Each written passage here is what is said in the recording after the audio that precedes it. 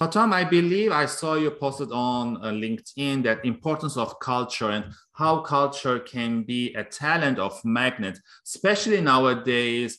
All the companies are hiring and they're giving so many recognitions or advancements or flexibility.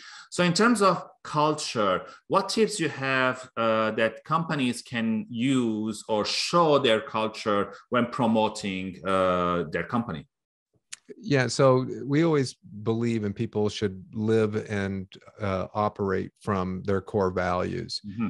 And because you can't be someone that you're not. And if you understand who you are at the core and you document your values and you hire based on those values, you promote based on those values, you make your strategic business decisions on your values, Mm-hmm. it'll create more of a consistent experience and help guide the organization.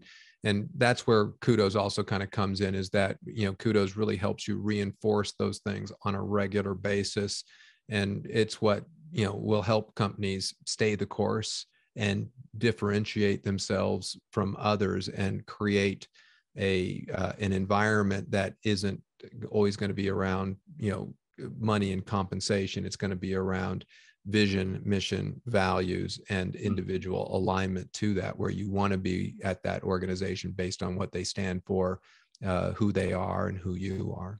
And you mentioned about value alignment. So do you think that there should be 100% value alignment between the candidate and the employer, or 70%, 60%, or all depends, or it depends? A great question. You're never going to get 100% overlap.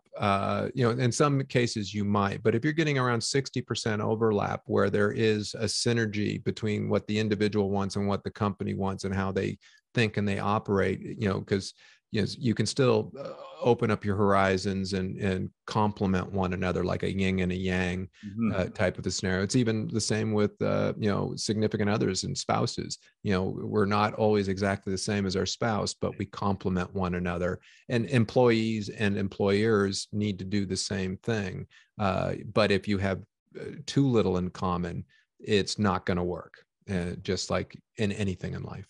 And I believe Kudos features can be customized in terms of each company, their culture, or their sending messages, right? That's right. We have the opportunity to highlight and communicate and promote core values, individual qualities, publish information in the system as well, so that Kudos becomes basically a cultural intranet that revolves around the company's core values and empowers everyone to be the keeper of the culture, with the ability to recognize and appreciate all of their teammates, or through social recognition. Thank you for that, Tom. Again, for the audience watching or listening, if you have any other tips, please leave them below, and tune in next time for another great question with Tom.